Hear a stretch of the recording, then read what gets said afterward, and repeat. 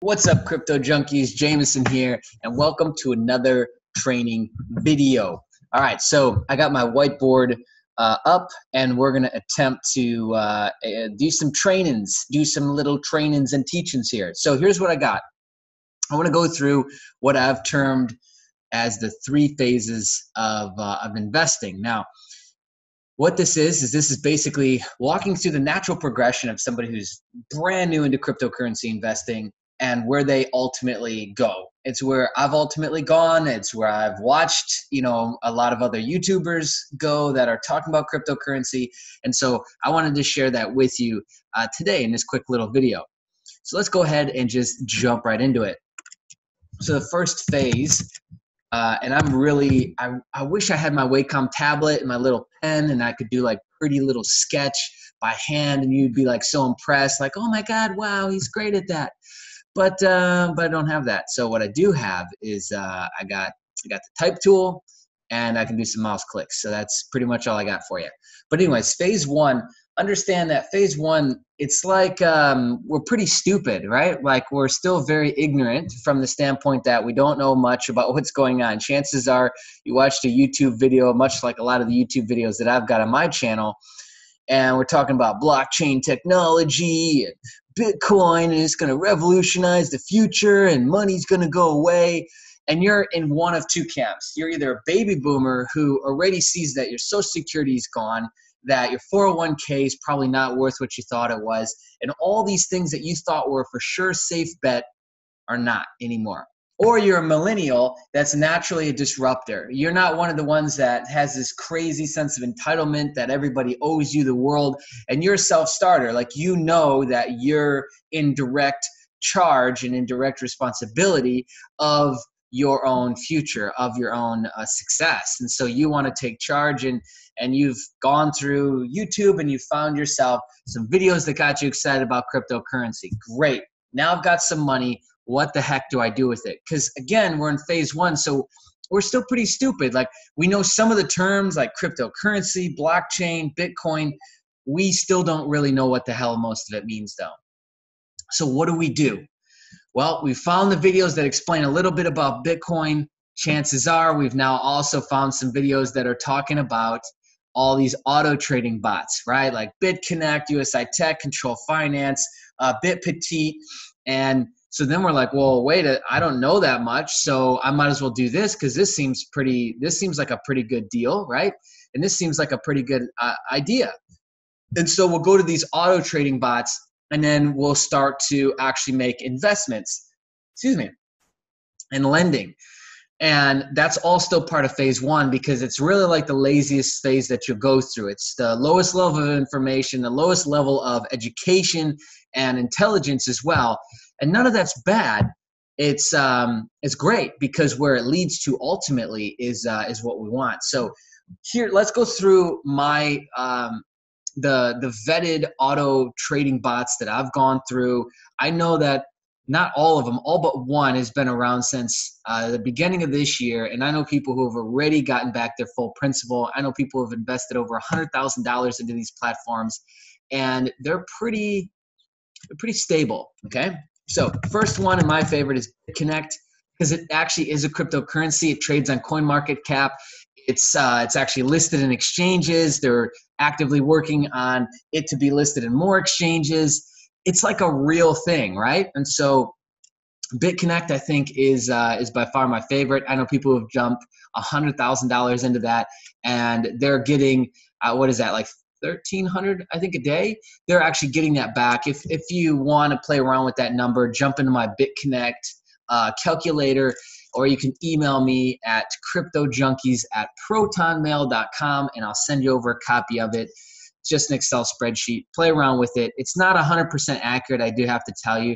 The lending piece is wrong with the amount of interest that it calculates, but it's very close. Anyway, so BitConnect, yep, I trust it. It's been around long enough. And USI Tech, I actually put next as the next trustworthy. Control Finance, I put next. And Finance, hopefully I can spell correctly today. And then the last one is the new one on the block that I've been messing around with, is BitPetite. Okay. affiliate links will be underneath the video too in case you want to sign up. Obviously, support me. Sign up through my link because I'm going to have some more training and marketing coming at you, as well as we're going to grow a little community here together. So you get in on that if you sign up under my link. Yeah, duh. All right. So now we've got, we've got our 4 soldiers. We've got our 4 layers and options. What do we do? Well, these have minimums. So let's talk about these minimums. BitConnect is $100. USI Tech, it goes up and down with because it's based in euro, but I believe it's not 40, 60 bucks US right now. Control Finance, you can come in at $10. And Petit, you come in at 0.005 Bitcoin, which I believe is also like 10 bucks. So these are the minimums that we have to play around with. And again, in phase 1, we don't know anything else exists. We don't know about staking, and we don't know about trading really. And all of that, if we do know about it, it seems big, scary, complex. Let's keep it simple. We're in phase 1 of this thing, okay? So now that we've got our minimums, now let's start to play around with some hypotheticals here really quick before we move into phase 2. A lot of people, and how I started all my accounts and how I started my whole journey was exactly how a regular person would do it. A regular person has got $100 laying around. Like, I hate to say it, but you can find $100. Stop eating out at Mickey D's, whatever it is, whatever your little crutch is, save it, put it on the back burner for a couple weeks, save yourself up $100, and you can do that. So if you only have $100, let's play around with the $100 example, $100 US. Then what I would suggest is that you, come on, guy, select it. No, we want to select. There we go. Not so good at this whiteboard thing. So if we got $100 US, then how do you go back and do this thing? No, I think it's pretty much not liking me. Let's say we got $100. I could go and just dump that all into BitConnect, and there's a lot of people that would, because they're like, hey, you know what, BitConnect has been around the longest, blah blah blah. But if you wanted to really mitigate risk, wouldn't it make more sense to jump in on all 3 of these? Because I could get a decent position in all 3, and I mean, all 3 going away in one day, very unlikely. And so, yeah, to mitigate that risk, you could also divvy up that $100 into all 3 and do a $60 position, which is 1 package in USI Tech, 20 in Control Finance, and then 20 in Bit Petit. Probably once you're done with the conversion fees and the little clips that you get with moving over the money, you're probably at about $100 at that point. And then you've got 3 active investments instead of just the 1, okay? So that's at $100. Let's keep playing around with this because there's people that come in way bigger than that. So I'm going to jump next to $500, and we're going to mess around with this example. So then if you come in at $500, you could definitely come in at 1 position of 100 at BitConnect. And you could stake in at USI Tech, Control Finance, and Bit Petit as well. With Bit Petit, I would definitely suggest that you invest. You come in at Bitcoin, Ethereum, or Litecoin, and you can get paid out in US dollar or in the same cryptocurrency. Get paid out in the same cryptocurrency because the market is pretty volatile, but it's just smart to get paid in the cryptocurrency that you came in at. I also, too, believe that Litecoin, Ethereum, and Bitcoin are long-term holds, or could be long-term holds. If you don't believe in that, then maybe you want to go with the US dollar. All right. Got it. Okay. So $500, looking a little better. And then we come out and we do a little $1,000 banger. Well, it'd be 1,000. Let's do 1,010 because we have to do 1,010 at BitConnect. If we wanted to do that, oops, rid of that guy. Boom. Bring him over now at 1,010. We could grab 1 solid position in BitConnect where we get a 0.10% extra uptick on the regular daily interest. So we're getting an additional, and I'll tell you right now, I've got 2 in the accounts in the BitConnect that I show you every day in the videos just about. I've got two $1,010 positions, and that alone brings in like $40 a day. So, I'm not let's see, hold on a second. Let's rewind the train here. 40 bucks a day times 30 days. That's $1,200 a month right there. That's paying some bills, man. That's paying some serious bills. After the conversion fees and moving it around in all the wallets, you're still sitting pretty good, right? And this continues to go up. But here's what I want to talk about next is I want to talk about how you should really break down your percentages, because anything over $100, you could really start to break this down. And here is an example of what you could do. So we're going to come in at 50% of all of my investments. Well, in the beginning, it's 100% because in phase one, this is all I know about. But this is going to have to change in just a second once we make the next jump into phase two. But we could do something as simple as like 50% here. We could do 20% here. And then what do we got left? Or excuse me, 25% here. And then you've got another 25% that you could totally do 15 and a 10, 20 and a 5. You could do a 10 and a 15 going the other way. However you want to do this, but let's just say we do 15% here and then 10% down here at the bottom, 15. So what that means is that every single time you've got money in your hand, you would come in and this is how it would be allocated. And this is a very smart strategy to use, and it's very simple because it's first and foremost allowing you to have a structure and a plan with your investment strategy, which I think the number one fault that people have when they come into this is they look at it like it's the lottery. They're looking at, because most people look at the stock market like that. They're like, close my eyes, bet on black. Yeah, lucky. Nope. Shit, I lost all my money. You have to have a plan. And when you have a plan, you sleep better at night. When you have a plan, you feel more confident and secure in what you're doing. Just like anything in life, you got to have goals. A goal is nothing more than a plan. And then we can work that backwards. So let's do that together. And we can start to do that when we get above 100, 200, 300, 500, etc. You can start to get a plan. Now, this is acting as if I've got 100% of my money is just being tied up in phase one. But what happens when that changes? Let's now jump into phase two here. And we'll talk about phase two. Come on, Jay. Talk about the rest here. All right. Phase two is like, okay, I am into these auto trading bots. I want to once again mitigate my risk even more, and I want to feel more safe and secure with what I'm doing. So at this phase, we do way more research. We get way more education and intelligence, street smarts too, because maybe we listened to the wrong people and we got into like crypto solutions or SPAY or one of these other ones that have gone away, and oops, there goes our money. So we've wisened up at this point. We've gotten street smart. Now, at this point, we introduce holding or staking. Holding would be me just holding X amount in Bitcoin itself, X amount in Ethereum, Litecoin, Dash, Monero, blah, blah, blah, blah, blah, whatever you wanted to do, right? And then staking would be where I actually am staking up my coin, like what BitConnect offers, and they're giving, it's for a certain amount of time. This is often also called lending, and I'm staking it up for an amount of time, and I'm getting back a percentage. Staking usually doesn't involve a long window or hold time, though. Understand that. It's usually like 5-10 days.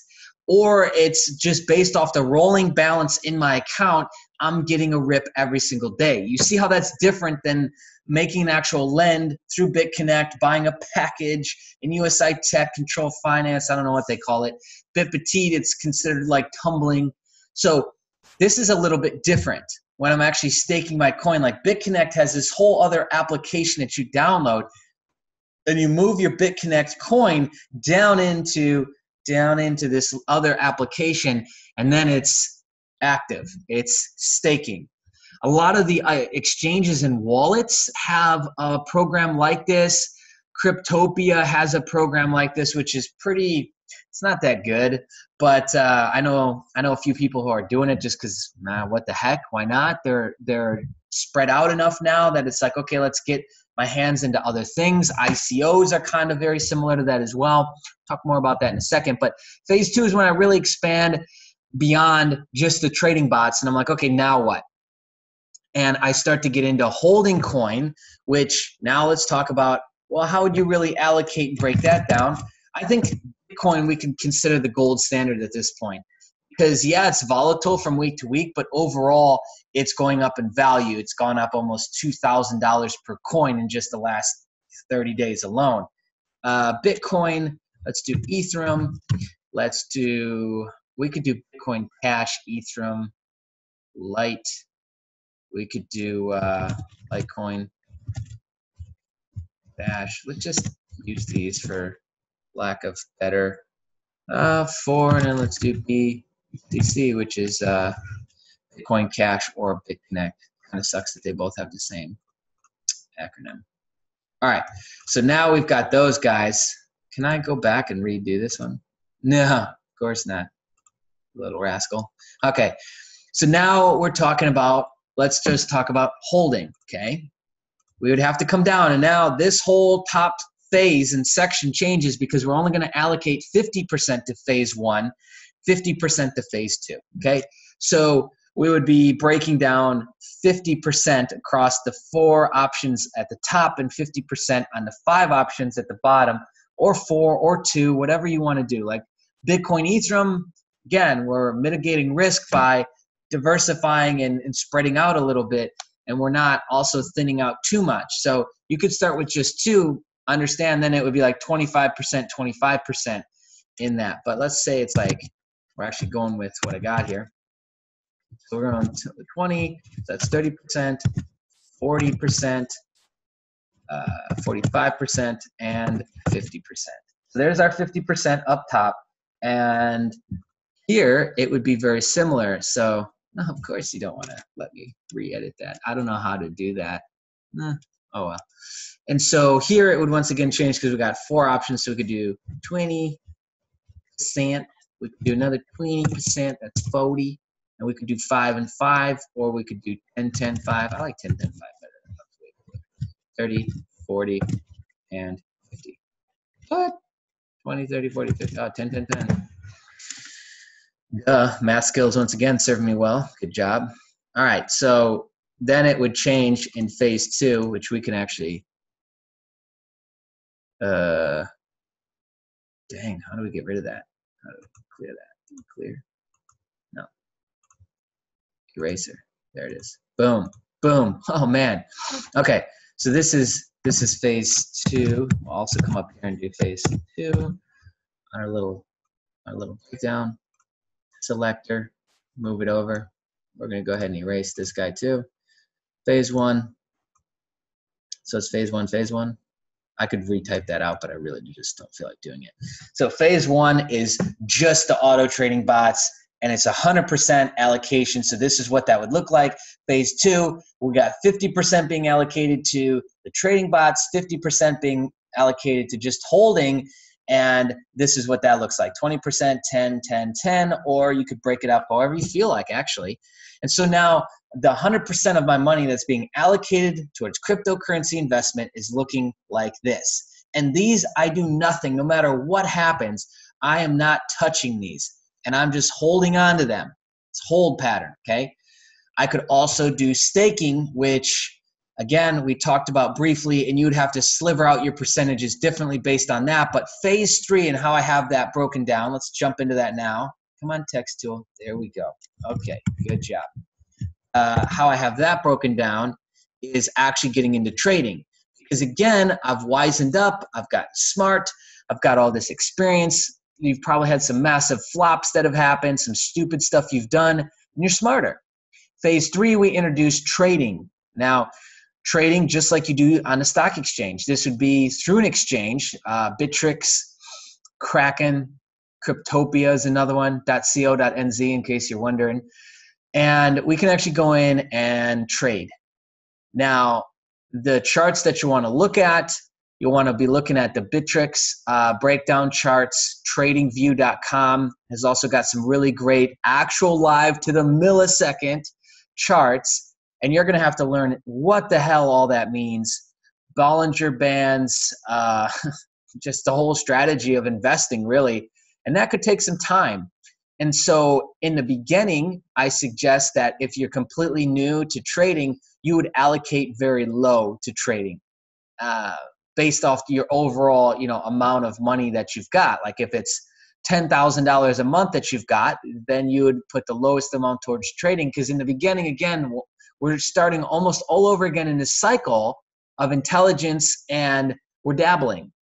We want to dabble too with the amount of money that we're investing, because we might do some really stupid stuff in the beginning, and we don't want to put so much money into that it actually we're losing, and it would make more sense at that point to just stick with the Autobots. We don't want to do that at any point. So allocate the lowest amount of budget in the beginning to the trading aspect, which is phase 3, when we start to introduce that. But then as you once again get smarter and more sophisticated, it'll tip the other way. And I think the least amount of your budget should go into the auto trading bots like the BitConnects, and the most should go into your self trading, because you're making way more money. When you know what you're doing, you could be doing 10-20% a day with trading yourself, which just slaps the shit out of, you know, the auto trading bots, really. But again, in the beginning, you won't be like that. So your scale and how you're breaking down these percentages is always constantly changing. But I suggest, if you haven't already, to create some sort of strategy and plan like this, to where we just, in the beginning, we've got the lowest amount of money, lowest amount of intelligence. Let's just kind of, you know, trickle into this thing. And then let's get into some holding. Then let's get into some trading. And then all we start to do after that, after phase 3, is we're just refining our numbers. We're refining our strategy and what this all looks like.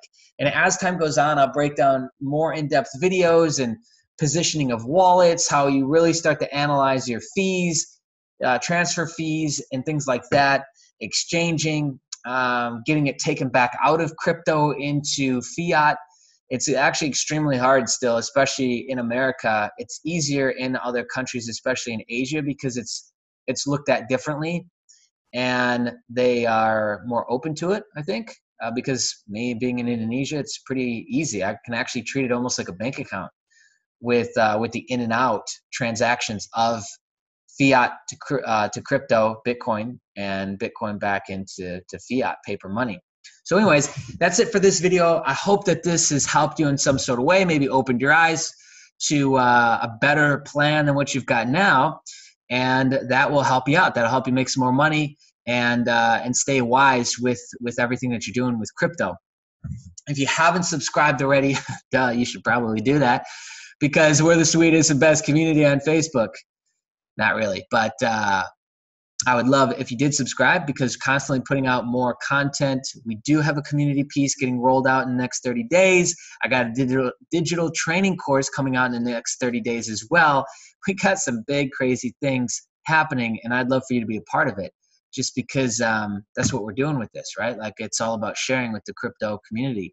So if you consider yourself a crypto junkie and want to join the community, the first step is to subscribe to the channel. Place a comment if you'd like. Interact with me. Let me know if you liked the video, you hated it. Comment on different topics you might want to see me cover in the future. Whatever. It's all good, man. It's all good. And the more you interact with the videos, the more they get out there. So if you see one of my videos and it's struggling, it's got less than 100 views, help a homie out and comment, give it a thumbs up, do all that good stuff so that YouTube's like, oh, yay, it's popular, and it serves it up to more people. We grow this community. We grow this community together. You know, when I started this channel, we had 0 subscribers. We got 150 now. That may not seem like a lot to some people, but the first 100 is the hardest, and the first 1,000 is the hardest. After that, it starts to really get rolling, and that momentum and compound effect starts to take place. I'd love for you to help with that. I really would. And be on the lookout, because I'm always shooting new videos. I'll probably post up a few more in the next 24 hours, because that's how we're doing it here. All right. See ya.